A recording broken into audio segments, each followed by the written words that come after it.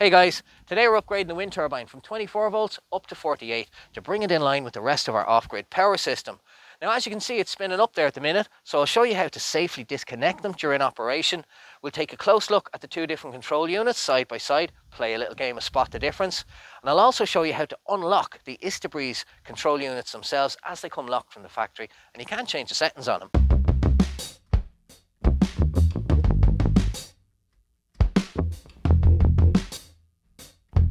When you buy one of these Istabreeze control units, here's what you get in the box.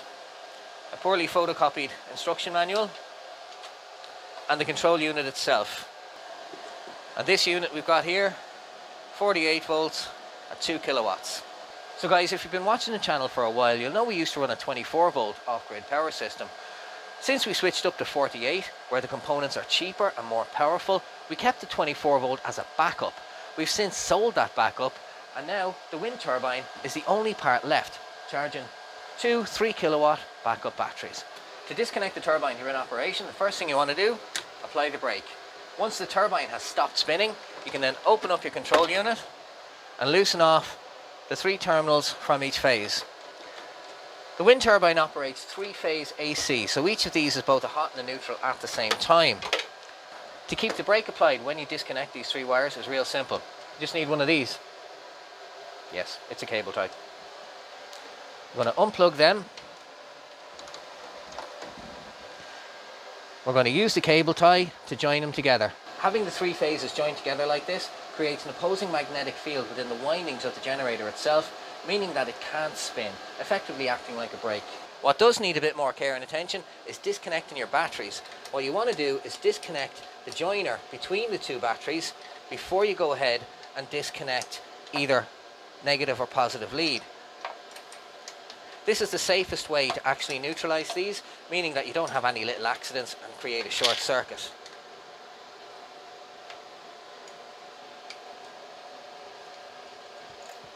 So now we have it down, let's take it into the workbench, play a little game, spot the difference.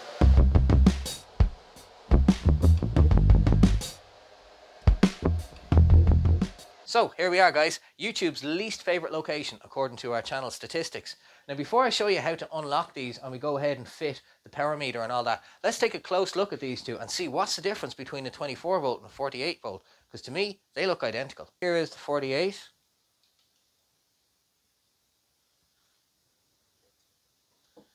Those relays say 50 amps, 14 volts DC. Zettler AZ9, whatever is on them. Let's take a look at the 24.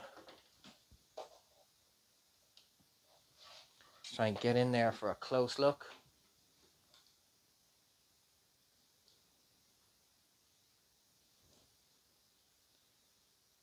(14 volt 70 amp, 14 volt 50 amp written on those relays. This one here, 14 VDC, 40-50 amp, that's identical to the 48. These ones right here, 24 volt, also says 14 VDC, 70 amp. If we compare that to the other ones, these ones don't give any information on them. Now if we pan out and look at these 2 units, there's very little in the difference for them. The old 24 has a 32 amp circuit breaker on it. 48 has a 63. 1 kilo ohm resistor right there. Looks pretty much the same. The difference that I see here is the size of the capacitor. In the 48, the capacitor is much bigger. We can actually see the rating on it, 200 volts, 270 farads. And this one is 100 volts at 470 farads. So looking at these 2 guys, it's safe to say that if you're handy with a soldering iron, you had some specs on what the board should actually be, and you had some parts from some old tellies, you could convert your 24 volt charge controller into a 48 and save yourself 300 euros. One thing I really don't like about these is the construction quality. If you look at the stickers here, that's the same sticker just cut in half. If we open it up, around the display, Got hot glue everywhere. Same down on the circuit breakers. The old 24 one is worse. We take my stuff out of the way. They just hot glued stuff all over the place. You can see some of the old hot glue left over from before I changed the unlocked control unit. With that said, these control units do work very well, but they got to take those hot glue guns out of the factory. I mean, that, like, a hot glue gun is what you give your kids to play with when they're doing crafts at home. Not something you expect to find in a high performance €300 piece of equipment. So let's get into unlocking this new 48 volt controller with the XY-CD60 and fitting the power meter into the new casing. Fans of the channel will know I've covered this on previous videos. This display here is locked, whereas this is one that I replaced myself with an unlocked unit. And how they lock them is they desolder the buttons from behind the up and down arrows. And you can just go onto eBay or Amazon, buy yourself one that still has the buttons in it for about 10 or 12 euros. And that gives you full customization of the settings on these control units. Taking the display out can be a little bit tricky with all the glue they slap in there. So you just want to give it a quick blast of a heat gun. Not enough to warp the case, you want to be very careful.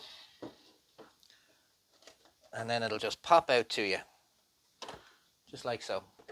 We then take our unlocked display out. Always important to take a picture of the wiring so you can look back on it if you want to connect another one back in again. With this one being unlocked, it just has the two buttons actually behind the up and down arrows here. We bring it over to our new unit, and again we take a picture of the wiring so we know which is which. And because we're doing this directly one after the other, there should be no confusion as to which one goes where. And it's as simple as that, guys. Take out the locked one and fit the unlocked one. As I said, they cost about maybe 10, 12 euros on eBay, maybe 15, and it take you about 10 or 15 minutes to do it. And that gives you full customization of your settings on these control units. So now let's get into fitting the meter and get it back installed, get the turbine hooked into the 48 volt system.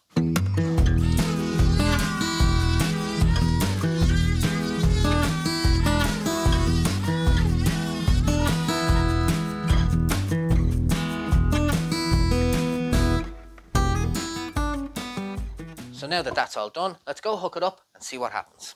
Handy tip for you guys, if you're stuck for DC cable, just go to a local parts shop or maybe even some of the discount shops and get yourself some jump leads. You can use those cables, they're good for about maybe 100 amps. This system here is only going to use between 40 and 60 amps, so it's more than adequate for the job. Another handy tip for you guys is for your bus bars, you can use aluminium instead of copper. Now the copper, because they're sold as bus bars, they tend to be quite pricey. We've recently replaced our old steel ones for these brushed aluminium ones, which are about a third, if not less, than the price of copper bus bars. And they're the second best conductor. Okay, let's get it into place. And this is always the tricky bit, trying to get the wires to fit through. I'm going to start with the three phases of the turbine. Get our negative lead up through. We'll have to trim this down to size, obviously. One thing I don't like about these control units is the gap for wiring is always very small. So here is the tricky bit. The wind is blowing out there and I have to get the three phases of the turbine connected in there before it spins up too fast. So the first thing you want to do, put on the brake. And this is going to be tricky.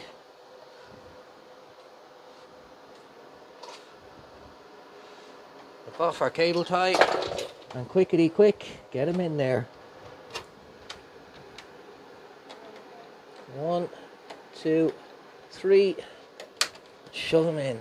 So now with everything in place, there's only one thing left to do. That's switch it on. Oh, we have a light. We are reading 52.4. So now we need to program the display unit. We're going to set the upper limit to 57.6, which is the maximum for bulk charging.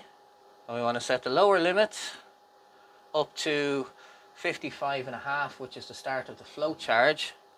So that means basically that the brake will be active between the float charge level and the bulk charge level. And typically enough, the wind has died down. Beautiful sunset though. Now that the turbine's running at 48 volt instead of 24, it also means it's got twice the load on it, which means it's going to take more wind to get it spinning up faster. And seeing how the wind has decided not to play ball with us here today, we're going to have to do a follow-on and get some updates on power readings. But guys, you might have noticed we have a new section here, and that's because we've been having some issues with the MPPT in this, and this is what's going to be the latest stage of upgrades to our system coming in the next video. So guys, you probably don't know this. You're going to see this tomorrow, which will be St. Stephen's Day or Boxing Day in the UK. It's Christmas Day here for us at the moment as I've been filming this.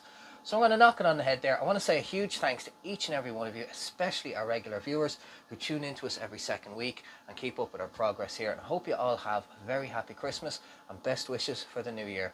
Hope you found this useful. Hope you found it interesting. Do take care of yourselves out there. I'll see you in the next one.